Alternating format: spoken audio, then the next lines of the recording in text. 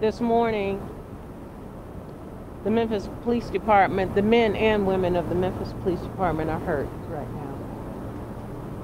As Chief of Police, I am hurt right now. At once again, senseless deaths in our community by gun violence. Today we are here not just to talk about what happened last night, but to make an appeal to our community that gun violence has to stop.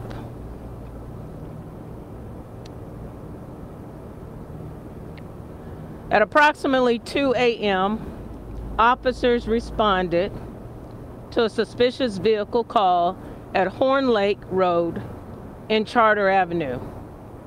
When officers approached the vehicle, they were fired upon by the occupants inside. Officers then returned fire. At that time, the suspect took off, and MPD officers pursued the vehicle for a short distance, where the vehicle stopped in the area of the 400 block of Hewlett Road. The two suspects were apprehended at that time. One suspect was taken into custody immediately. One fled the scene and was located nearby. A total of 3 officers were struck by gunfire. Tragically, one of our officers lost his life. That officer is Joseph McKinney. He was assigned to the range station, Alpha Shift. The second officer was brought here to Regional 1, but thankfully, he has been upgraded to non-critical condition and he's doing well. The third officer was treated on the scene and is in stable condition. One suspect was 18 years old, and the other suspect is 17 years old. Both suspects were transported to Regional 1 in critical condition. Both of them sustained gunfire as well. One suspect has been pronounced deceased. The 18-year-old suspect was arrested in March 2024 by MPD in a stolen vehicle with an illegal modified semi-automatic weapon with a Glock switch attached. The Glock switch converted the weapon to a fully automatic machine gun. He was also charged at that time for 2 stolen vehicles and having a programming device commonly used to steal cars. The suspect was released at that time without bond.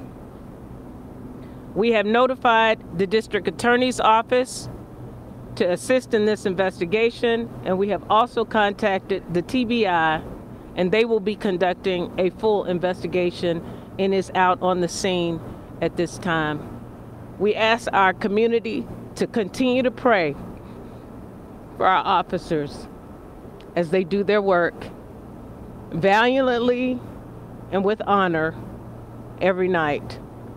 So thank you, and at this time we will have a few questions, but we also want to hear from our mayor too. Mayor Paul Young. Thank you, Chief. I think the Chief said it accurately. We need a community call to action. We are heartbroken of the lives lost, our fallen officer, and this senseless act of violence. We know that we as a community have to do more to hold violent offenders accountable for their actions. Even our young people, we have to make sure that we are pressing for accountability. We want to protect our community. Our young people are dependent on us to get this right. And we need urgent action from this whole community. We stand with the families of those that have been lost to violence, to MPD. Our officers are hurting. Our heart goes out to them and their families. and we mourn together, and we stand in solidarity as one community. But I want to reiterate that we do need community action. The only way we can reverse this thing is that everyone plays a part. We need our parents to step up. We need our churches to step up. We have to be the village that is going to protect this community. It's just a shame that, you know, our young people are making these choices, and we need them to make better choices. We need them to understand that this is damaging our whole community, that families are being torn apart with the violence that we're seeing in our community. And as a city, we're committed to working as one unit to get this thing right. Thank you. Can we get the spelling for Officer McKinney's name, please? Yes, I want to make sure I get that right too.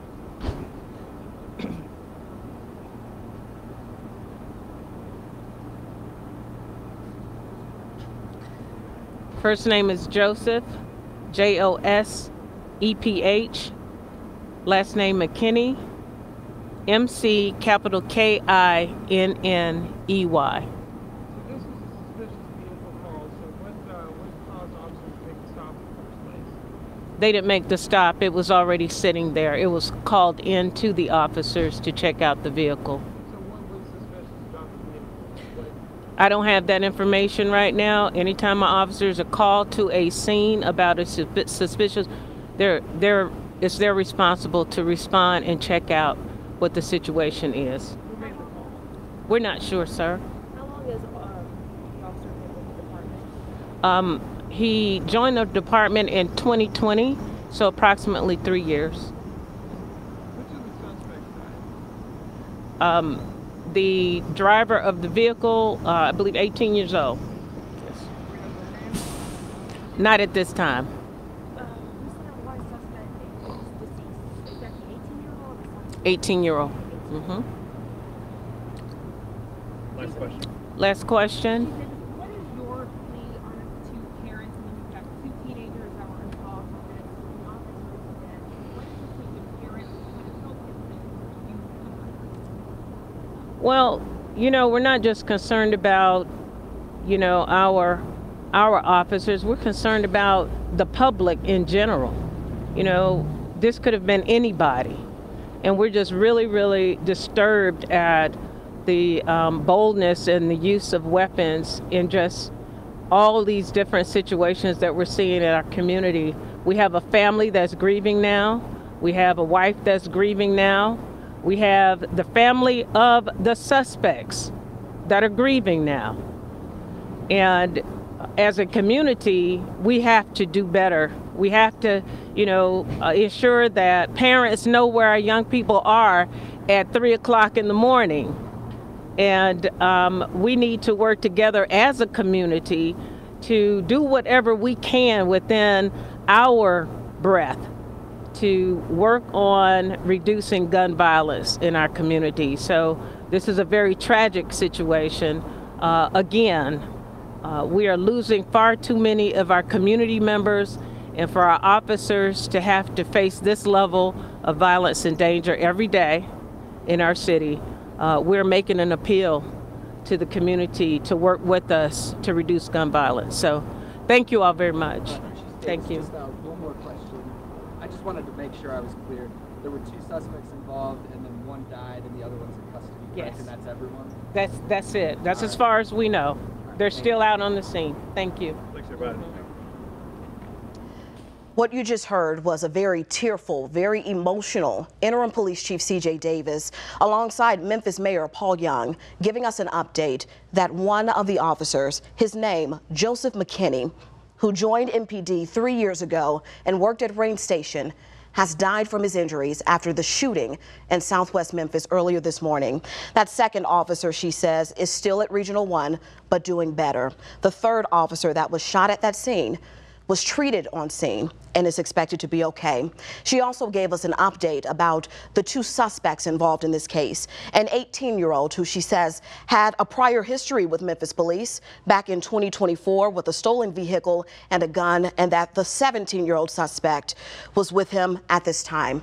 Let's go now to Stephen Reels, who is live and following the story for us in Southwest Memphis. Stephen, give us an update about what happened early this morning at around 2 a.m. there. Good morning, Yvonne. Right now we are standing right across the street from Jeter K through 8, where the school day looks like it's getting underway momentarily. School buses and parents are coming on in, but right behind me you can see that they still have parts of Horn Lake closed off right now. No one's been able to get into it for about 6 hours at this point, but we're going to show you what the scene looked like this morning when our photographer first arrived. We know now that around 2 a.m. was when the officers first responded to a suspicious vehicle that was in the area of Charter and Horn Lake. That's around Memphis Fire Station number 38. Now, once the officers approached, the people inside the car returned fire at them, and then the officers returned fire.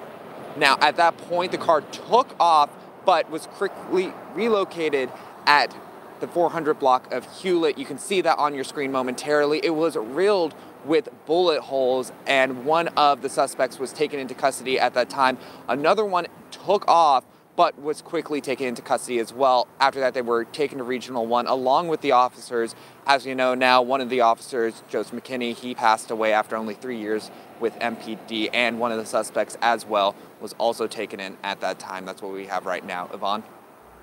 Stephen, thank you for that update. You can stay with us for more updates on this big developing breaking news story, not just today, but in the weeks and the months to come as we continue to follow what happened here.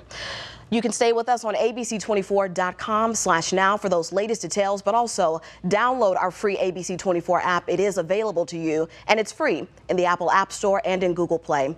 Thank you so much for joining us for this special edition of ABC24 News this morning. We're going to send you back now to Good Morning America.